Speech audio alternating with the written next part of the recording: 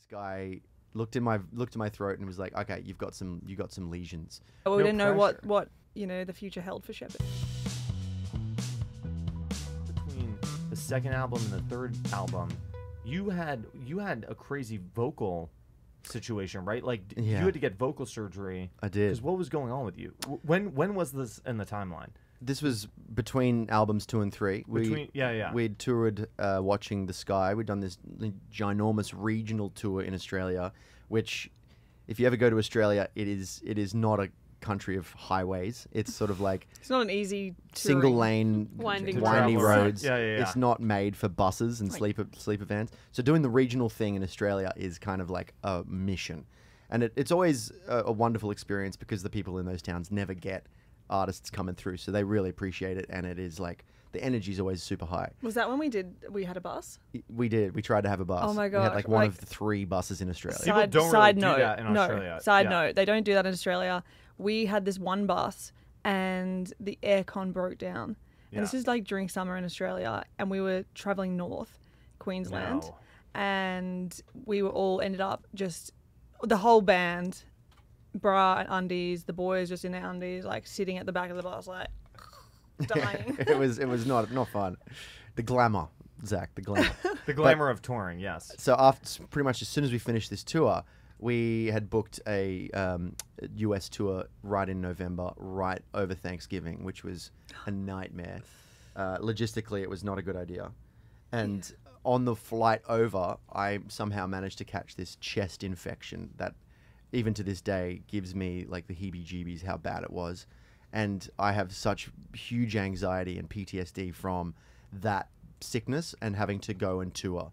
It was like it was so painful. It was so stressful. It's like having a guitar that you can't tune. Yeah.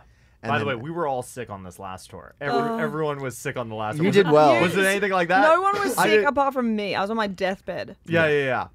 You were not sick, Zach. No, I was. Yeah, that's exactly. You're right. Zach was an expert. Because he doesn't drink coffee or alcohol. I was gonna say that. Thank you. Yeah. Anyway, but the point is, we know how you felt with this because Emma had a mild cold. That's so right. So she knew. I had to get through this tour, and I really pushed hard, and I probably damaged my voice in a serious way. And I got back from that tour, and we were recording with John Hume, who I think you know. Yeah. I don't know John. Do I know John Hume? You Oh, would you have met him the John other the other day? day. He I co-wrote love Dean John. Lewis's hit "Be All Right." I love John. If John- he hears this, yes. John's a great guy. Yeah. He's produced a bunch of our songs, but we were recording I think I with, do know him, with actually, him. yeah. We were recording with him in Byron Bay, and I was on the microphone, and I wasn't drinking. I was getting great sleep, and I just couldn't quite clear my voice, and I was just constantly like, "All right, let's try that. Try that take again." And I think it was on like day 3 or 4 where John was just like, "Hey, I just listening to your voice, you probably want to just get it checked. Like go to a ear, nose, and throat specialist and just get him to have a look at it because you might have something there."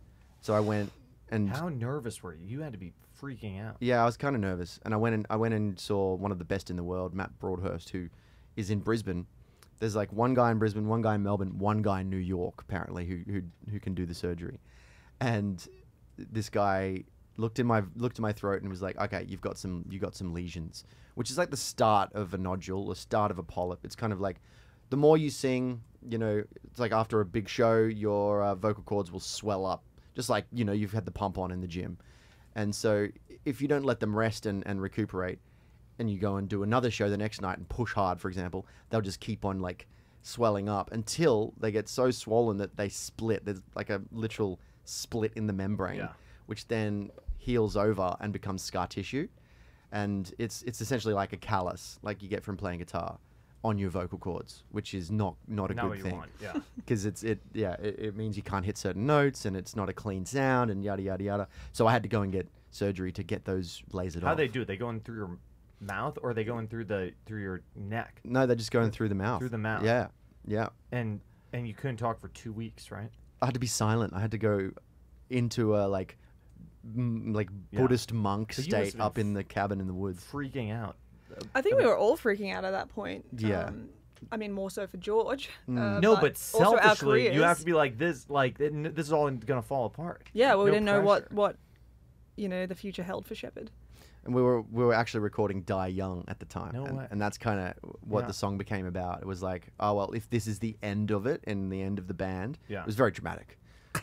How replaceable is George? Do you think you could find another singer to No. come in and fill You his could shoes? fill in Do you any think time, so?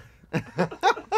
He's irreplaceable. We The can't way- do it without each other. The way you look Yeah. at yourself in the mirror when you're playing guitar. I that's- could do it. That was the audition right That's there. right. Can we Yeah, just yeah, tell yeah. that story really quickly? we were in a rehearsal. Tell the story. Tell the story. We're sitting in rehearsal. This is Zach's first rehearsal with the band, and we're all like sitting there in a circle playing the songs. And I look over at Zach, and I catch Zach looking in the mirror at himself, and he's just loving it. He's just like, he's got a guitar, he's playing in a band, Power stance. and he just. Do you had know this, what that like, comes from though? Can I be serious for a second? You know what that comes from?